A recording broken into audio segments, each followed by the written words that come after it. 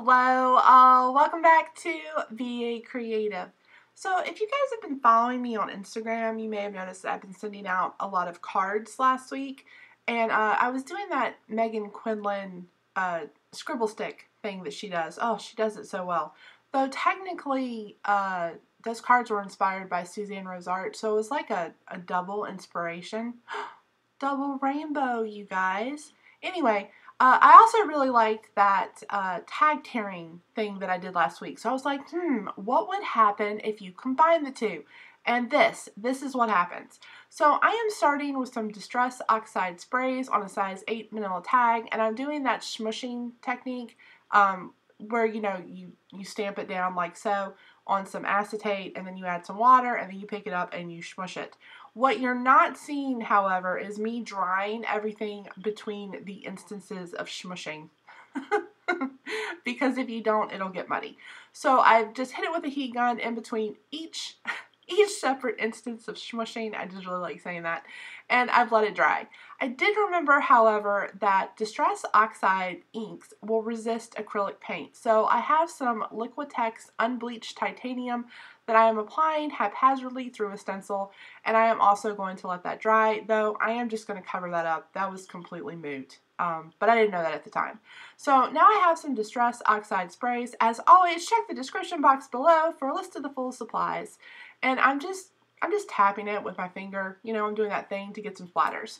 So while that is drying, I'm going to work on the section of tag that I'm going to put back in after I tear it. This is, I'm using bright white cardstock, and this is how I'm going to leave some white space in my tag, because as you may recall from literally just watching me create the tag, it's pretty much well covered.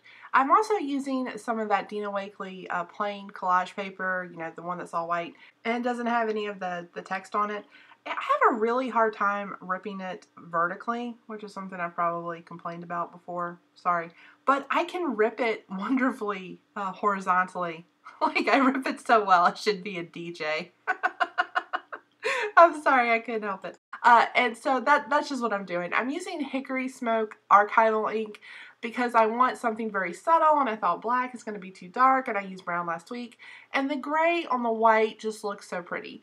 So after I get my mess cleaned up, it is time to start working on my focal point. In hindsight, and looking at this now, I feel like I should apologize. I probably needed to move the camera up a little further so that you can see, but you know what, it's okay. It's done. I mean, I can't do anything about it now. So, oh, I did have the sense to kind of slide the whole stamping platform over a little bit. Good job, Pat Shannon.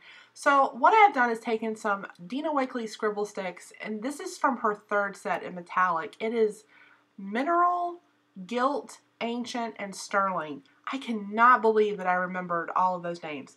As you can see, I started with the Mineral first, and because I didn't clean my stamp, it looks kind of purple. That's okay. We're going to fix that. I'm just going to ignore it.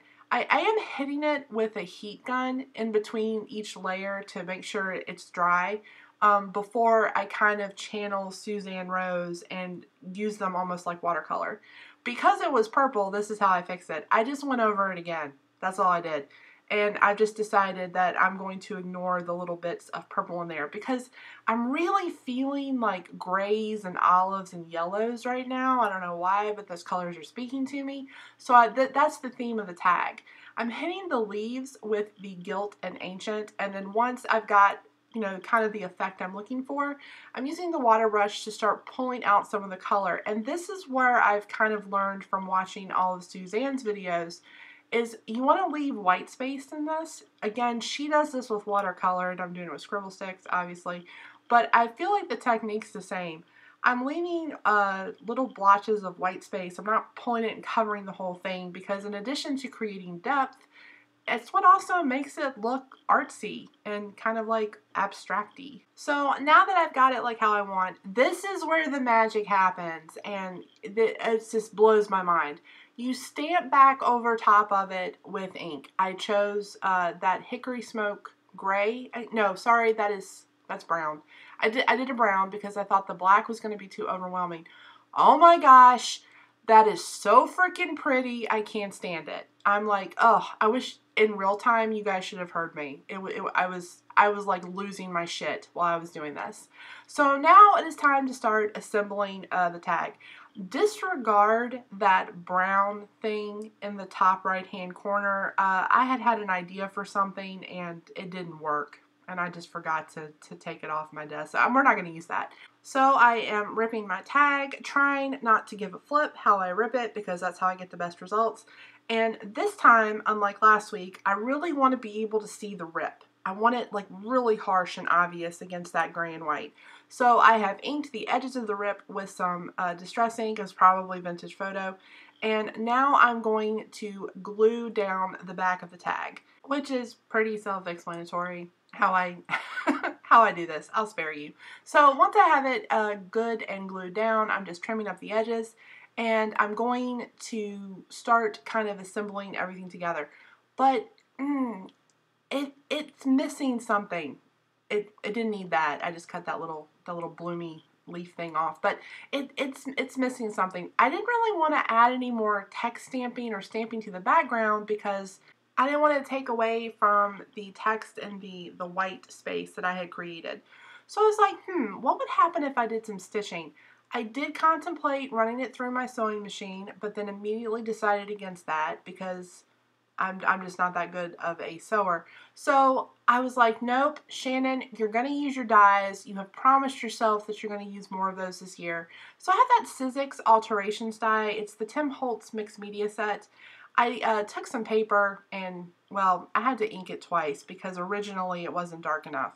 I inked the paper, ran it through, you just saw.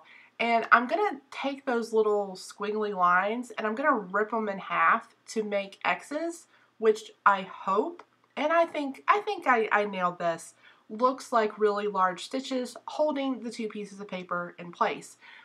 So this is how we do that. I literally just rip them in half and then I'm gluing them down. There is 1, 2, 3, 4, and 5. Boom. I love it. I think it looked fantastic, and it just reinforced that, yes, I do need to use my dies more often. Now I have, now it's perfect. I don't need to add anything else.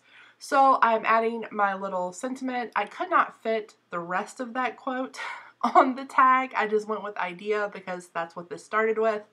And this is our finished tag, you guys.